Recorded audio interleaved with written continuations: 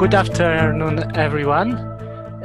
You are very welcome to this webinar. This is the 7th webinar in this series from Dystonia Europe. And my name is Adam Kalinowski. I'm the president of Dystonia Europe. Dystonia Europe is a pan-European umbrella organization for the national dystonia associations in Europe.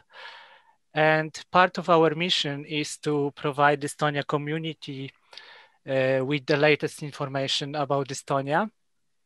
That's why in 2020, we launched this series of webinars to give you the opportunity to learn more about dystonia-related topics and ask questions to specialists. Today we have a very specific topic. We will focus on the focal dystonia type called writer's cramp.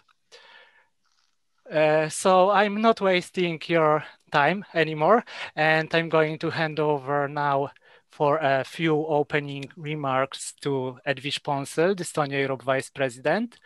And Edwige also introduce you to our great panelists. Enjoy our webinar. Edwige? Yes, thanks, Adam. So I'm Edwige, Dystonia Europe Vice President, and I'm a President of French organization. So I'm glad to introduce two French specialists today, Professor Marie Vidailhet from the Pitié Salpetriere Hospital in Paris, Professor of Neurology, and Dr. Jean-Pierre Bleton, Rehabilitation Specialist from Rothschild Foundation in Paris. He's a doctor in science of human movement. So you know them as authorities in dystonia field.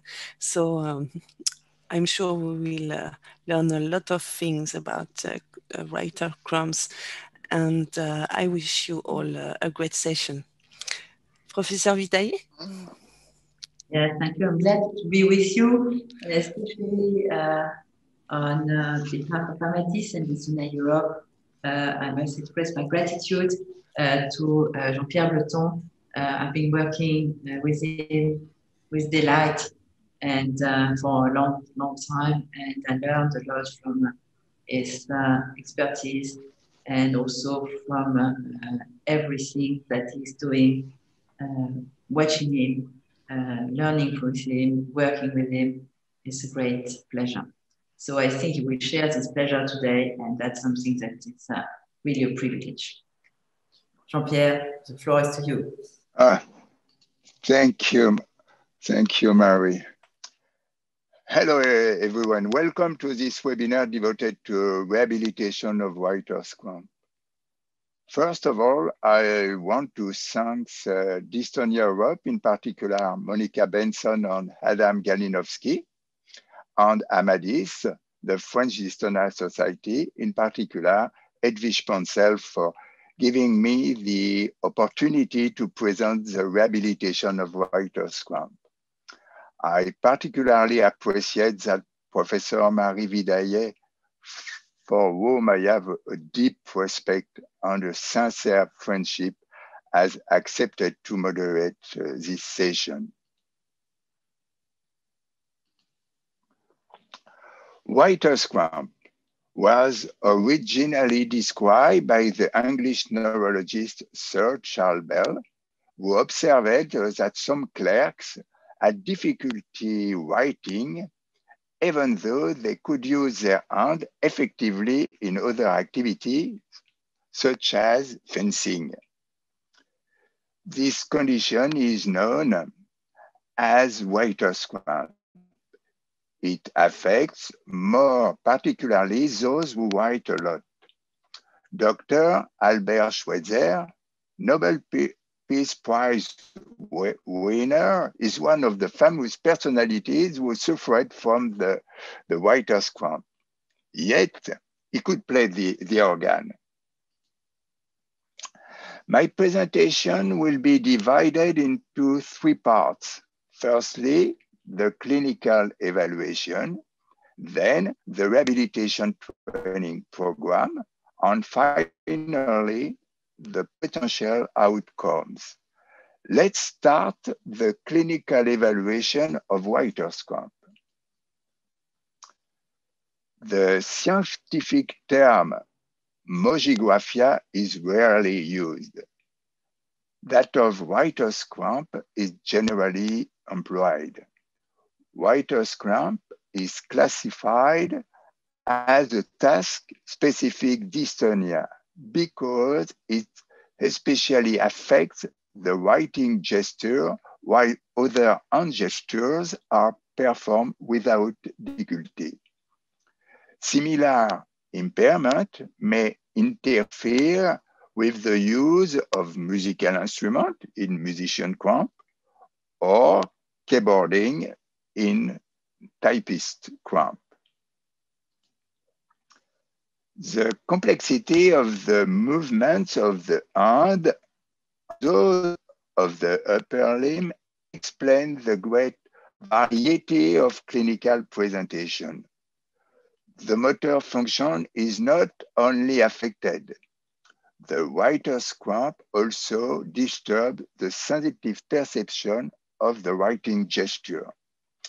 The psychological consequences of the degradation of writing are also frequent.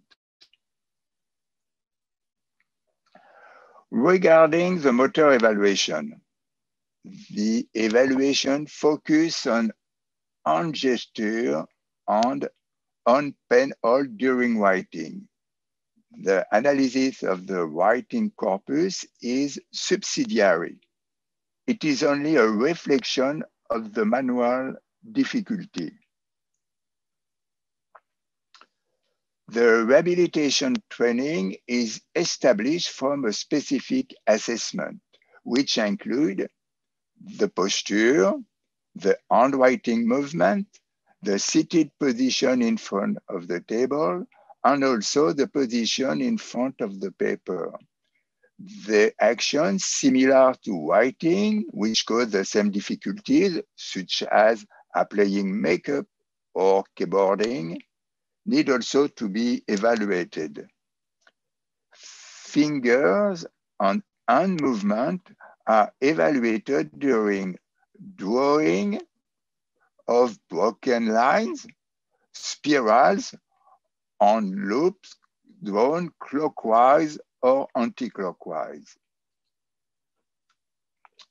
You will find here different presentations. A form involving the whole upper limb from the hand to the shoulder. A form with radial flexion of the wrist. A form involving all the extrinsic muscles of the finger, the long muscles, and more particularly, the muscle of the index fingers. All the muscle, but the index seems to be very involved. And a form with flexion of the second phalanx of the thumb, form named hammer thumb. Once the dystonia has started, the dystonic gesture occurs whenever the patient writes manually. This permanence of the dystonia is illustrated in this example, where the patient exhibits dystonic pronation, where the patient exhibits dystonic pronation while writing in both European script from the left to the right and Arabic from the right to the left. For the same finger, the muscles involved can be different from one patient to the other. This difference between the involved muscles is essential, obviously, for the neurologist injector, and for the physical therapist in the choice of the corrective muscular exercises. In this first case, it is the extrinsic dystonic muscle that gives the hooked finger attitude. In the second case, it is all the extensor muscle that extend the index finger.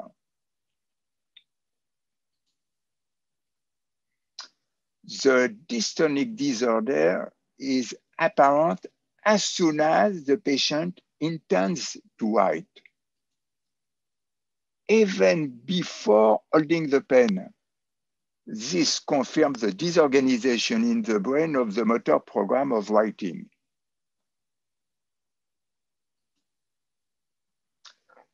Let's see the dystonic flexor muscle of the finger.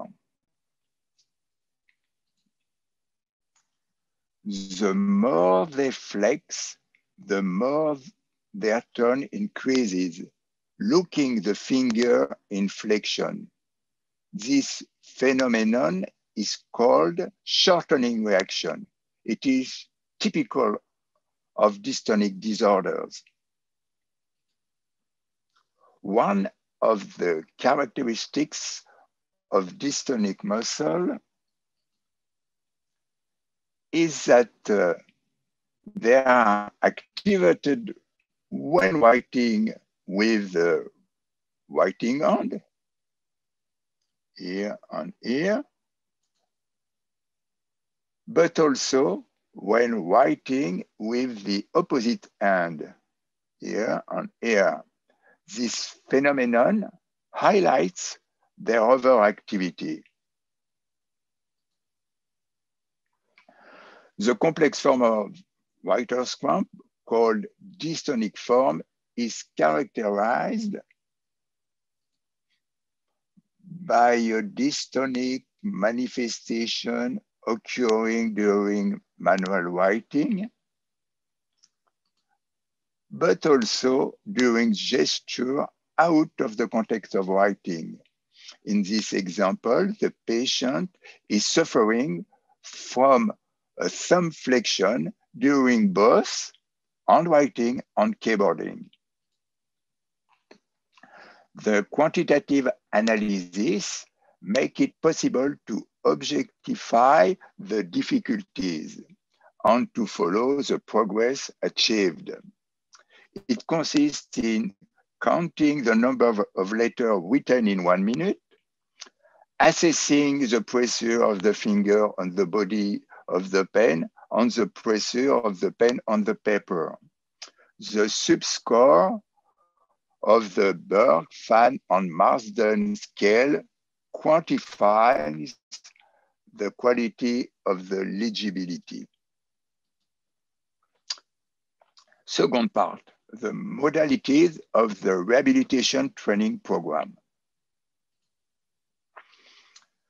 The rehabilitation of writer cramp is not a new concept. Since its initial description by Charles Bell, many rehabilitation approaches have been proposed. We can mention the use of electricity, Duchenne de Boulogne, corrective exercise, Brissot, Meige, reinforcement of the corrective muscle, Quingy.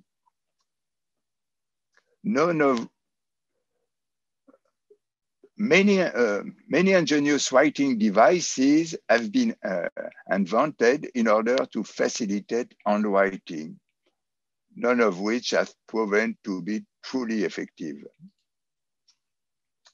More recently, the neuropsychiatrist Deajuria Guerra has shown the interest of relaxation. Shortly after, the behaviorists have successfully used EMG biofeedback device, which allow the recording of the muscular activity of the involved muscle and its restitution in visual and or sound signals. Thus, the patient was able to control the muscular activity during the writing gesture. Currently, many rehabilitative approaches are used and evaluated in writer's cramp with a different degree of validity. Nowadays, the rehabilitation training is often combined with botulinum toxin injection. The aim of the injection is to reduce the hyperactivity of the dystonic muscles. I won't describe the injection in my presentation. And the rehabilitation training to correct the pathological gesture. In the next slide, I will present you different points to consider in order to organize a rehabilitation training program. The progression consists, first of all, in obtaining a relaxation of the writing limb. Then, a mastery of the finger movement before considering a pictographic re-education, which will make it possible to find a normalized writing gesture. The first recommendation consists in recalling the judicious advice of the neurologist Henri Mege: write little, slow, round, wide, and straight. Indeed, write little because it has been shown that there is a close link between the quantity of daily writing and the occurrence of writer's cramp. Cursive writing is better adapted to the coordination of the gesture than script writing, which is more jerky. The rehabilitation training is organized according to the specific dystonic movement of each patient. In this case, the handwriting is disturbed by a pronation movement of the forearm. Rehabilitation exercises aim at developing a well-conducted supination movement with the least possible effort. The selectivity exercises aim at obtaining a better independence of the fingers. In particular, the first three fingers, the thumb, the forefingers, and the middle finger, which are particularly involved in the writing gesture. Dr. Sabine Monnier and contributors showed that the finger representation in the sensory motor cortex of patients with writer's cramp differ from that of people without writer's cramp. The perfect alignment of the finger was disturbed in people suffering from writer's cramp. The search of manual dexterity, selectivity of the action of each finger, and the coordinated handling of the pen prepares the correction of the writing gesture. The pressure exerted on the body of the pen is very often excessive. So the agility of the dynamic movement of the finger is replaced by a tonic contraction, freezing the natural movement of the finger during writing. The study we conducted showed that patients with writer's cramp underestimate the force they were producing. This observation justifies the interest of practicing increasing relaxation of the writing limb. This short movie shows the quick overview of the rehabilitation program from an excessive pressure of the dystonic long flexor of the thumb. The rehabilitation exercise training starts by the flexion extension movement of the thumb. Then goes progressively to correct the writing gesture, pencil in hand.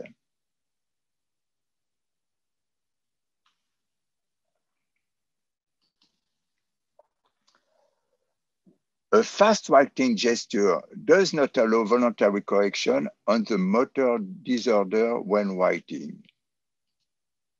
This patient presents uncontrollable clonic jerk during fast writing.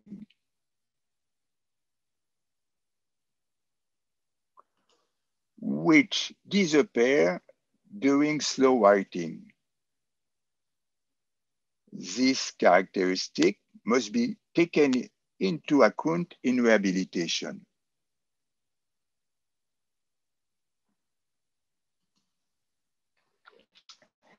It is advisable to avoid involving the dystonic muscles in the writing gesture and reduce their harmful action. I will illustrate this approach of rehabilitation in the following examples. First examples. This patient used her long finger muscle, named the extrinsic muscle, with excessive force. By lengthening her finger, she used her small muscles of the hand, named the intrinsic muscles, which drastically reduces her difficulty.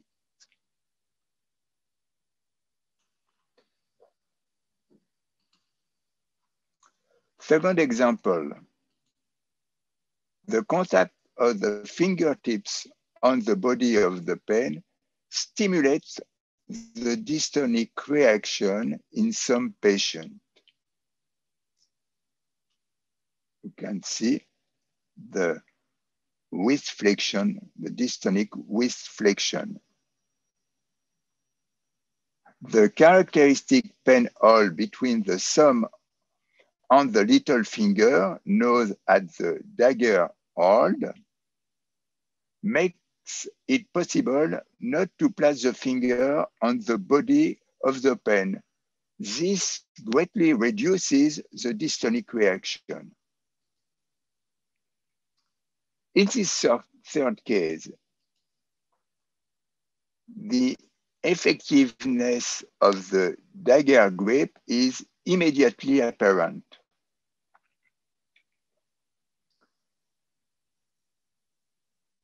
As soon as the patient's fingers are on the body of the pen, the dystonia appears. As soon as they are removed, it disappears.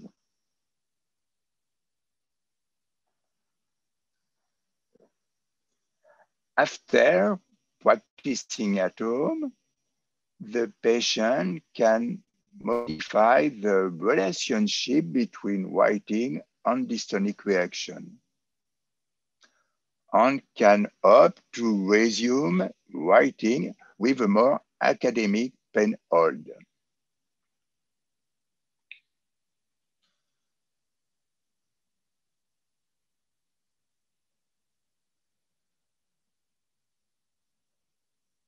Nevertheless, in the case presented here, the rapid writing generates clonic jerks, which were probably the origin of his writer's cramp.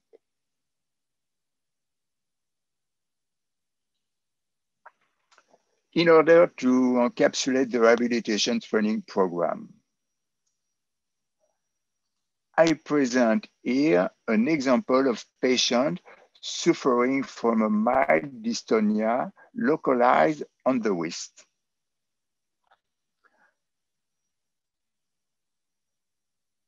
This joint lacks extension when writing. The preparation of the writing movement in order to stimulate the extension of the wrist. The physiotherapy program focuses on the recovery of the extension when writing. In this presented case, the result was a complete recovery of the handwriting skill.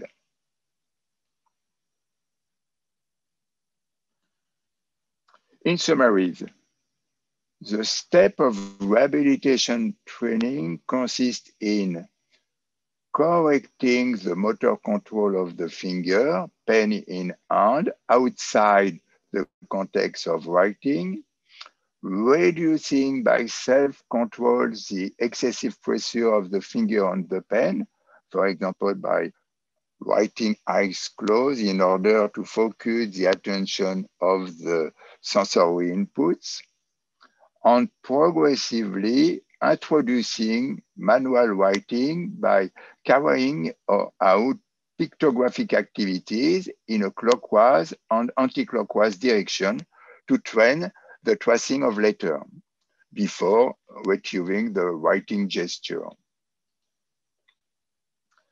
The therapeutic pens currently proposed do not seem to be more effective than the former writing devices.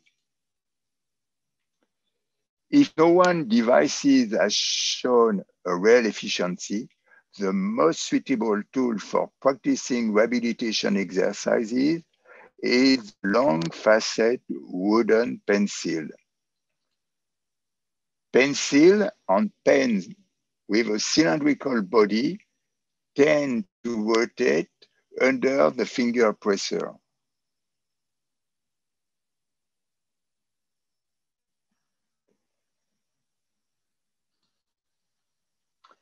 Other rehabilitative approaches, other ways of rehabilitation are proposed, such as immobilizing the non-dystonic finger to constrain the activation of the dystonic finger or fingers, or proprioceptive stimulation by means of vibration. Others, like Dr. Priori, cast the hand to immobilize it and then resume the education of writing gesture. Others stimulate the cutaneous sensory information by reading in braille. Last part, what results can be expected from the practice of rehabilitation? The main objective is to improve the pen hold on the writing gesture to make them functional and comfortable. By correcting the gesture, the volume of writing increases, as well as the legibility, even though in this very severe case. Writing volume, legibility, and comfort of the writing gesture were improved after 1 year of rehabilitation in this student. In this teacher case, it is the graphic that have been improved after 8 months of rehabilitation. The study that we conducted with Dr. Sabine Monnier, Professor Marie Vidailhet, and contributors showed that the rehabilitated patient presented the same organization of the finger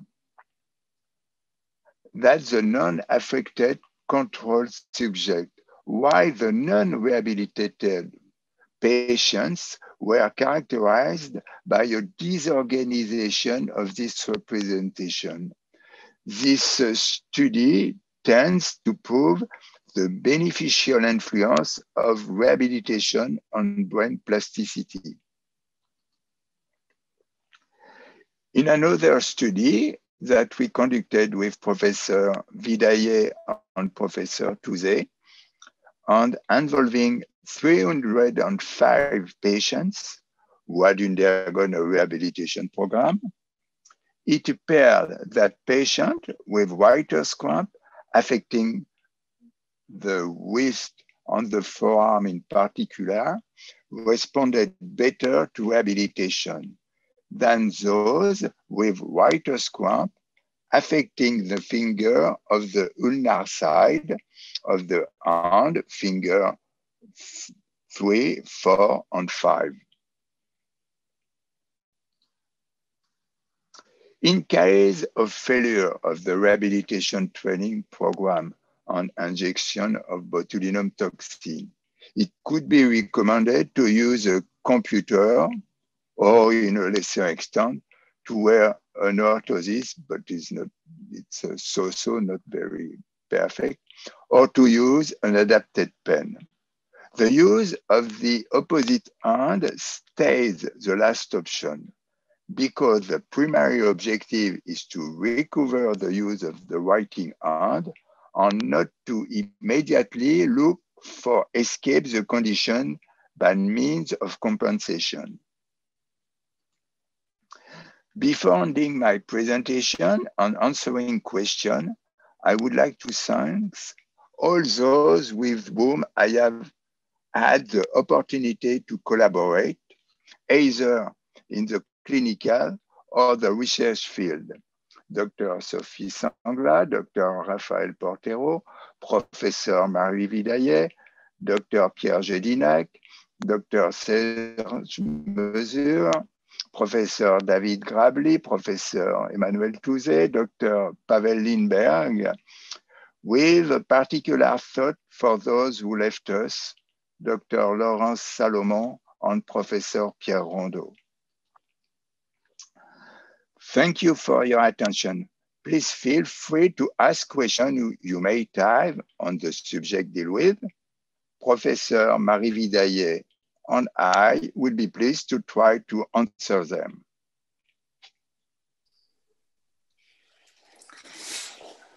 Thank you, Jean-Pierre, for this very thoughtful and full of experience lecture, and also very didactic, because we have a lot of clues in your lecture, and it answered a few questions that were in the chat. So we have different questions. Maybe we can get directly to the one on the chat because people are online, and then we go back to the ones that we received on preview. So one question which is very difficult, I think, is, do you think that there is an evidence of genetic predisposition for developing task-specific dystonia? And in line with that, the question is more precise. Is there a predisposition for maladaptive neuroplasticity? It comes from Gabriel Boulanger-Sanson, who has this question. So is there a genetic predisposition for task-specific dystonia and a predisposition for maladaptive neuroplasticity? Oh, probably, Marie, you could answer this question. Is more in your field than in mine. Both we can. So at the moment, there is little or no predisposition for task-specific dystonia, although we find, for example, for musician dystonia, that there may be several persons in the family having musician dystonia, that is task-specific dystonia. So it's hard to tell if there is predisposition or if it is related to the intense training. That's a question of the combination of individual predisposition, much more than genetics, and environmental factors, which are overtrained, hardworking, long hours, repetitive, very skilled, highly demanding movements like musician or writing. So it's an interaction between person and task. The second point is there a predisposition for maladaptive neuroplasticity? That we don't know yet, but we know, for example, that in dystonia, not specifically in Breides cramp, if you study what is called temporal discrimination or sensitive discrimination, that is, you have 2 points on your finger and you have to tell if they are far away or close together, and how much you can differentiate these 2 points, these 2 pins on your finger. The people who have dystonia may have an abnormality of this discrimination, and it was work by Professor Rothschild in Ireland, and they found that first degrees relative, that is children or brothers and sisters, may have also an abnormality, although they don't have any dystonia. So that means that there may be a kind of fragility, but it doesn't mean that having this fragility will bring you immediately to have a dystonia. So that's very important. So Audrey Caron asked, how looks the appropriate pen, and where can we find such a pen? Because you mentioned appropriate special pen. Oh, in my opinion, there is no very specific pen for writer's cramp. Probably the most efficient pen is a long pen and a faceted pen or pencil in order to place your finger on the face of the pen and maintain the hand in the writer's position. The writer's position is extension of the finger, not a flexion. But I'm not sure there is a good devices for writing. I don't find one. So now we move into the question on rehabilitation, because that's at the core of the lecture. And there are several questions. The first one is how long it takes with this rehabilitation, how long time will it take to the rehabilitation? Is it a few days, a few months, even more? And that was one question. And there is another one coming in. So maybe we start with that one. How long does it last for rehabilitation? On concerning the duration of the rehabilitation, it's in average, it's between 4 months to 1 year. But if you want to succeed, you have to train a lot at home. The face-to-face with the physical therapist could be once a week or once each fortnight, but during this space of time, you have to train a lot at home. And the second question was? The second question, you partially answered this question because I read it. The exercise during specific session, do we have to do that on a daily basis? And how long do we have to train? A few minutes. And if we do that on a daily basis, do we have to write also to do this exercise just before writing? Say you want to write a letter and you have to do this exercise just before. So the question are the frequency of this training, the duration of this same training, and is it useful to do this exercise of training just before writing? Yeah. In my opinion, it's better to have very frequent and short session during the day, and in a natural way to draw a circle in clockwise and anti-clockwise in order to free the hand and to move your finger. The main exercise for Writing is to do with your finger, extend, around, extend, round is the base of writing. And you do that very frequently at phone or when looking on the computer. And when for pen in hand, you draw, you take the habits to move very freely your finger with the pen on the paper. And it's good to start, before starting writing, to move your hand and to have to warm up exercise in order to start very relaxed. But one of the main points is to stay relaxed when writing and avoid to be too focused writing. Thank you. Well, that's very encouraging. Not tomorrow. So there are two questions about other treatments. And one question is, it's a question for both of us, I think. Is there an interest in deep brain stimulation for writer's cramp? That's the first question. And the second one is, are there any data on neuromodulation like TMS, transcranial magnetic stimulation in writer's cramp? So TMS, transcranial magnetic stimulation in writer's cramp, is it useful? What are the results? And DBS, deep brain stimulation in writer's cramp, is it necessary? Do we go to that extreme?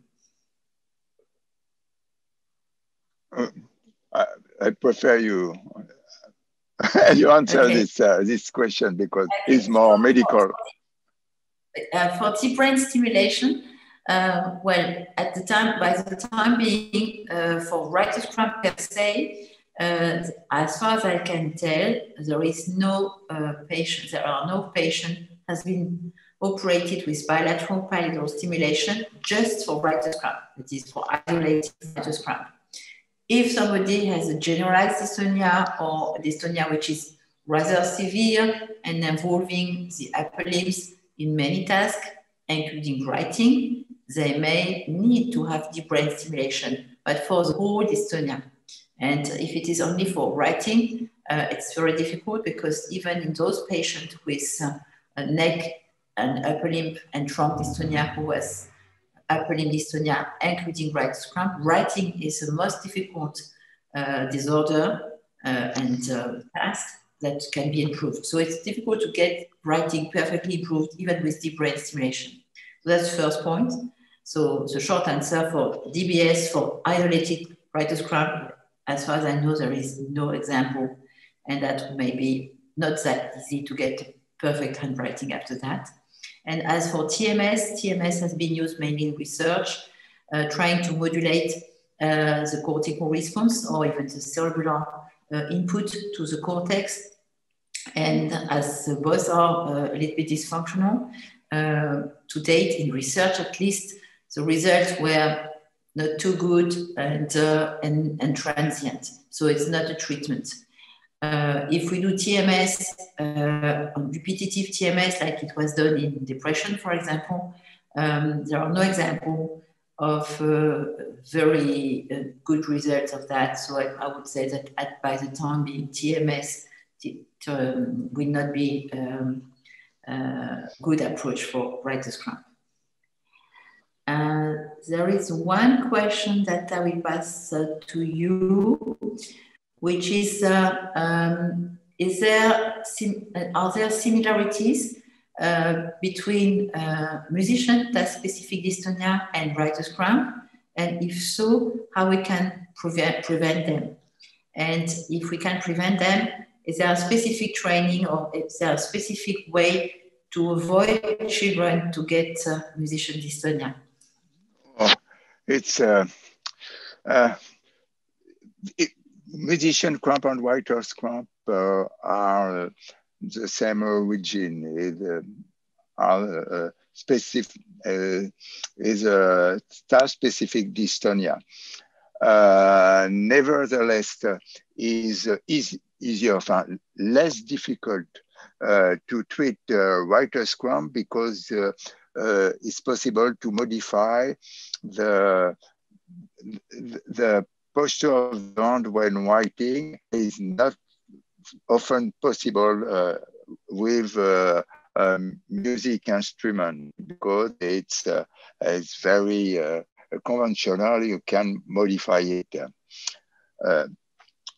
On the second part, so it is probably the same origin, writer's cramp, musician cramp, and the other type-specific dystonia. Concerning the prevention, a few years ago, we tried to find if there is some sign, a previous sign of writer's cramp. And we study the writing corpus of a patient with writer's cramp, and we observe the corpus 1 year before the dystonia occurred, and 5 years before, and we don't find any sign of dystonia before the dystonia. And it's very difficult to say if there is a prevention of the dystonia posture. Because even though if you have a good, perfect position of the hand when writing, you may have a writing cramp. And some other with a very bad posture when writing don't have any never have a dystonia. So I'm not sure it's possible to prevent the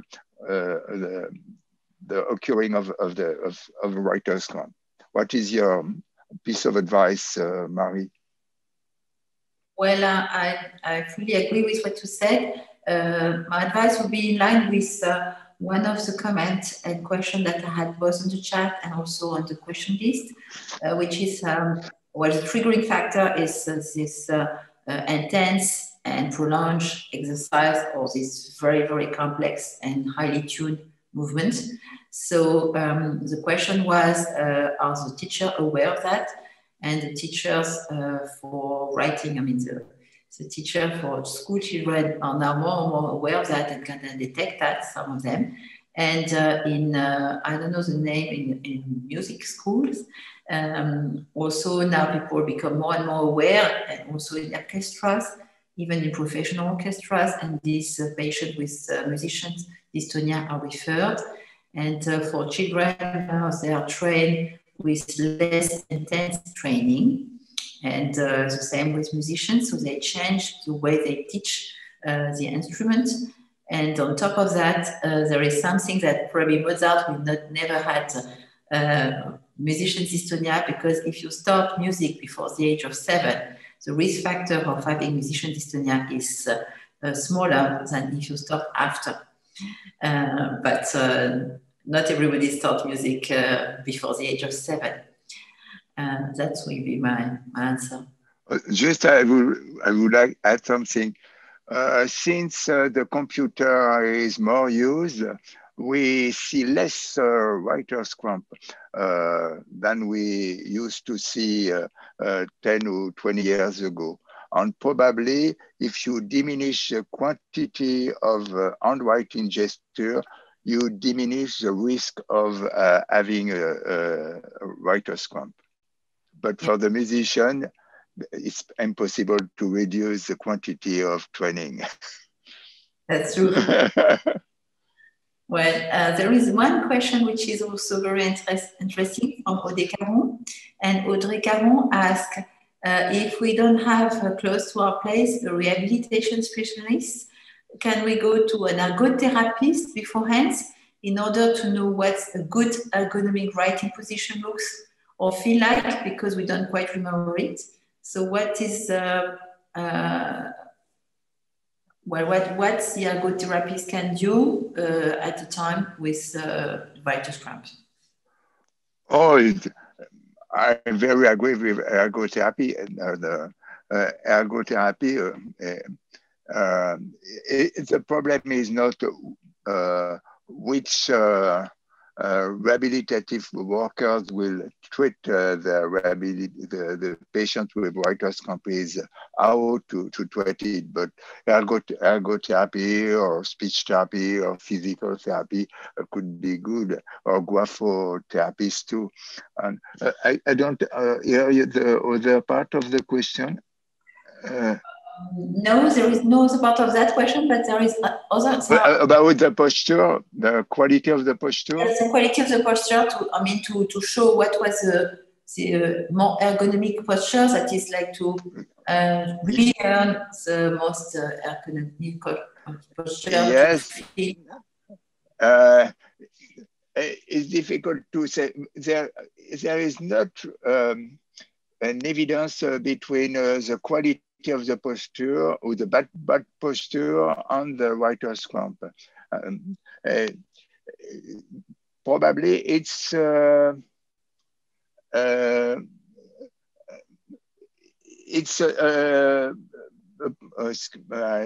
look for the word. It's just a context, but it could be the way to start the dystonia, but the dystonia, excuse me, I work for the, there is a kind of susceptibility of to have the dystonia. If you have a bad posture, the connection with bad posture and the susceptibility do the writer's cramp. That's very clear. Well, there is, in line with that, there is a few questions on the power of the mind over the body. That's a philosophical question, but not a lot. I give you two examples. One person says, when I try to write, I have a writer's cramp, but if my mind is wandering and I think of something else, my writing is better or easier. So what about distraction and writing? That's what first. And about distraction, and in line with that, one question is asking, is there any benefit from hypnosis? For the first question, it's very clear that you focus your attention on your hand, you increase your dystonia. One way for reducing the severity of your handwriting dystonia is to have a calm attention on writing, and turn your attention on other objective. So frequently, I ask the patient to close the eyes and to focus his or her attention on the relaxation of the hand when writing, and to feel the comfortable feeling of the hand moving on the paper. If you don't have too strong, too severe attention of your hand, your writer's cramp reduces. And for the second question was... the second question was about the benefit of hypnosis. Oh yes, it's a good way for regain relaxation and to have a positive image on the writer's cramp, because the self-image of people suffering from writer's cramp is very bad, and to have a better image of themselves is probably a good way, and this is a good indication. Thank you. And I have two questions that go together. It's about the clinical diversity of dystonia, of task-specific dystonia. And there is one gentleman, I think the gentleman who said, my problem is not exactly on my fingers, but in the muscles between the wrist and the elbow. And this gentleman asked, is it the same problem? And the second question is YIP, for those who play golf, I don't, so YIP is kind of a tremor when you're just putting, when you are pushed the ball to the hole at the very last end of the game, is putting a task-specific dystonia. So one is if we have dystonia of the wrist and elbow, is it still dystonia? And is it, yeah, well, yeah. Is it a dystonia to have a elbow on the wrist? It's not clear. The question is, well, Writer's cramp, you showed most of the examples were with hand dystonia and fingers dystonia. So this gentleman or this lady has more of wrist and arm dystonia. Yes, it's possible to have it's possible to have a dystonia of the proximal part of the upper limb, shoulder, elbow, forearm, depends the way to move, and it's very frequent to have pronation of the forearm, the internal rotation when writing, and frequently we have to reduce this movement in order to restore the writing. And concerning the golf, it's a very well-known dystonia in sport. There are few dystonia in sport, but hip is very frequent. And I don't have the experience of rehabilitation in this case. Maybe have you some idea of? Well, I don't have personal ideas, but I remember attending at the Movement Disorder Society a full session on golf players' dystonias with an S. It was almost Chinese to me, but they insisted on that tip. That seems a big problem, including in very good players and even in champions. And what I understood from this lecture that it was very difficult to treat and rehabilitation doesn't help much, but it's a task-specific dystonia, a very, very specific task-specific dystonia. Yeah. And the very last question is the lookalike, that is the things that may be taken for dystonia, but are not dystonia, and that's a confusion in diagnosis. So I try to find that. Is there a mix-up with carpal tunnel, by the way, carpal tunnel disease? That is the one who have an entrapment of their median nerve at the level. And is there something similar, or can it be the same disease, or different disease, or completely different disease? In your opinion, it's completely different disease, no? Yeah, well, it's completely different disease, and but sometimes people are referred because they have pain when writing, or they don't feel well the fingers when writing, and these people are referred with a suspicion of dystonia. But it's very important when you see a doctor or a physiotherapist or ergotherapist to have a full neurological or muscle or motor examination to make sure that there is no sensory disturbances, no real sensory disturbances, you don't feel keen, and no motor disorders, that is no loss of strength and no wasting, loss of muscles of your hand muscles.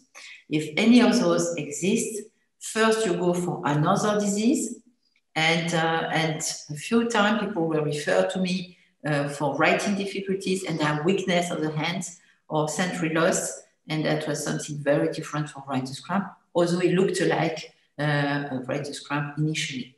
But clinical examination and also how the person describes the trouble is very important, to listen carefully to the person who complains of difficulty writing. Sometimes they give the solution and have the solution without knowing. And there is a very last question, which is for you. Do you have in French or English talking about task-specific dystonia And do you think that it could be useful for research purposes? And that Gabriel Boulanger-Sanson, who sent a lot of questions. And so that will be a way to talk about everything you did, wrote, and will do. I couldn't hear you clearly because there is an echo. There's an echo because I'm too close to the computer. So the question is, do you have books or papers talking about task-specific dystonia, and can we use them for research purposes? A book? Book on task-specific dystonia. I written a book on this subject, but is out of is not published yet, unfortunately. It has to be written a book. That's for your next holidays. Well, I don't know if we have still time for questions. I have a lot of people saying thank you. They are very enthusiastic. And I cannot read all the compliments that you got. I think we reached more than 35 people joining, and they were all thank you, very nice, useful, and so on. Brilliant, thank you, bienvenue, thank you, superb, and so on. So I think I cannot say more. I agree. I have one question, if you don't mind. Yeah. Are the botulinum toxin injections automatic for writer's cramp?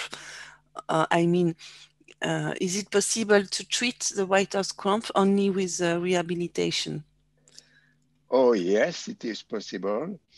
Depends if it's my opinion. We will discuss with Marie Vidailhet later. But if the movement is very complex, it's difficult to find which are the specific muscle to inject, and it's frequently better to start with the rehabilitation alone. But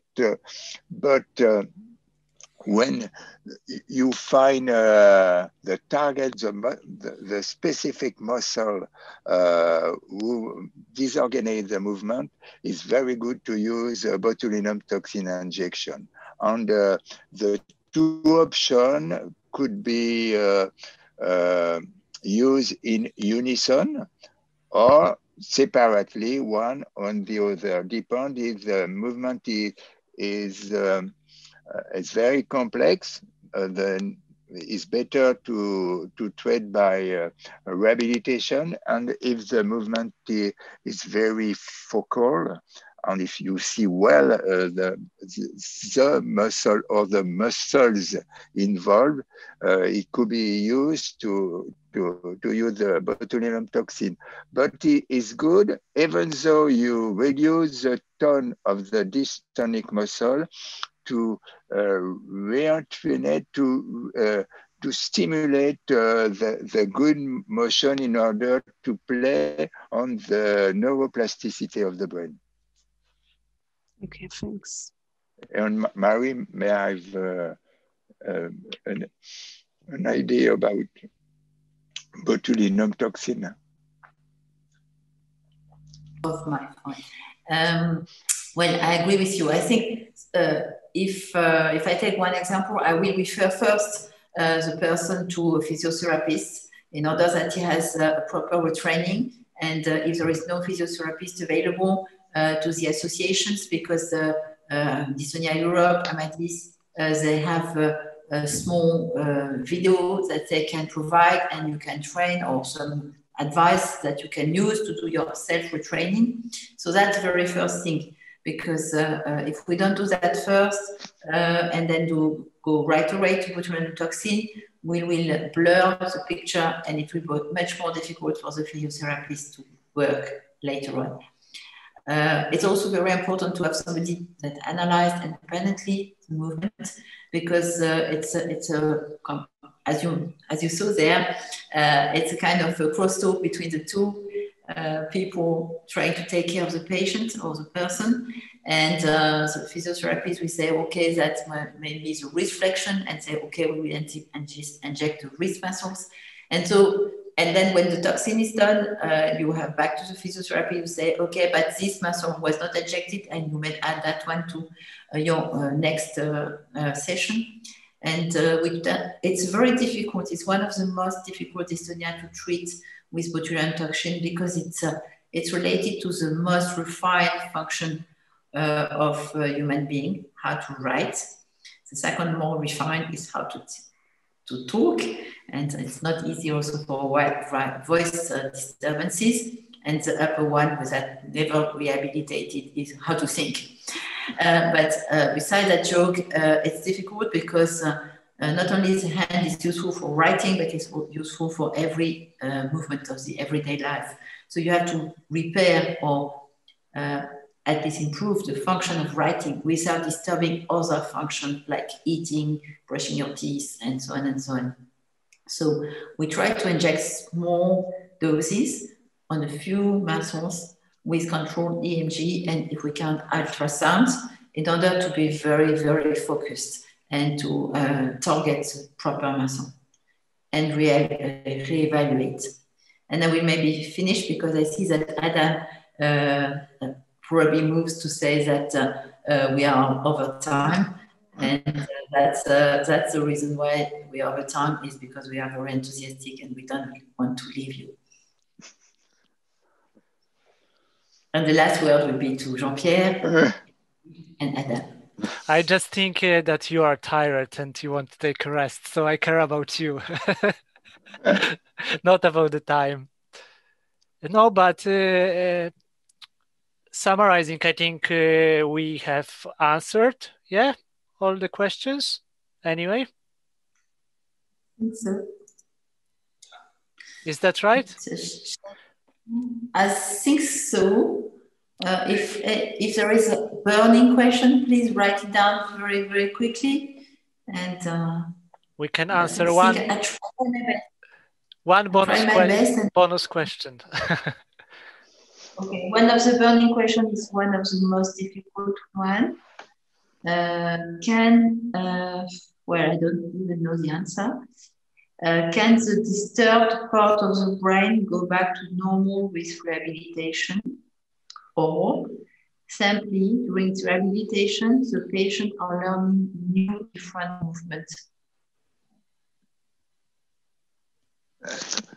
It's not clear. Excuse me. I have difficulty to hear you. No, the question is very complex. First, we take the one which is easier. Is during rehabilitation, the patient are learning new different movements. Are they learning new different movements during rehabilitation? Usually, you have a specific program, very specific. I try to show you the program. For a patient, you have to have a specific movement. Each patient has his own specific movement of rehabilitation. And is there the question? The question is that? Yeah. And you observe the disorganization of the movement, and you try to modify the posture of the hand when writing in order to reduce the bad activity, the harmful activity of the dystonic muscle. If the flexor, the long flexor are too active, you try to extend the finger in order to use other finger and to modify the way to hold the pain. All the exercise for each patient are very specific in order to eliminate the dystonic muscle when moving the hand on writing. Okay, thanks. All right, well done. Yeah, it's like we feel that we need something like 2, 3, 4 hours of discussion. It's so fascinating. Thanks a lot. Thanks a lot, Dr. Bleton and Professor Vidailhet for tonight. It was a pleasure to so great. be with you. It was a challenge. Yeah, I believe. Okay, so I want to thank you, Dr. Jean-Pierre and Professor Marie, for sharing part of your evening with us. We are very grateful for to you for your work and support, not only today, but for many years of supporting Dystonia Europe and Dystonia community. And I hope that we will cooperate until we find a cure. Not we, maybe not we, the researchers or scientists. Thank you, Adolphe, and the whole Dystonia Europe team for their work. And thank Amadis, France, for cooperation. We appreciate that very well.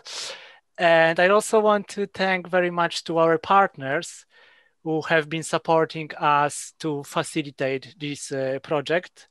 I want to inform our attendees that a recorded version of this webinar will be available on the Dystonia Europe YouTube channel and Facebook. So if you want to watch it or share it with others, please follow our social media. You can visit our website where you can find links to all our social media channels. So you can see our website address here. So thank you for taking the time to come to this webinar, and we look forward to having you at the next webinar in April. I mean the attendees, maybe not necessarily panelists in the same panelists in April.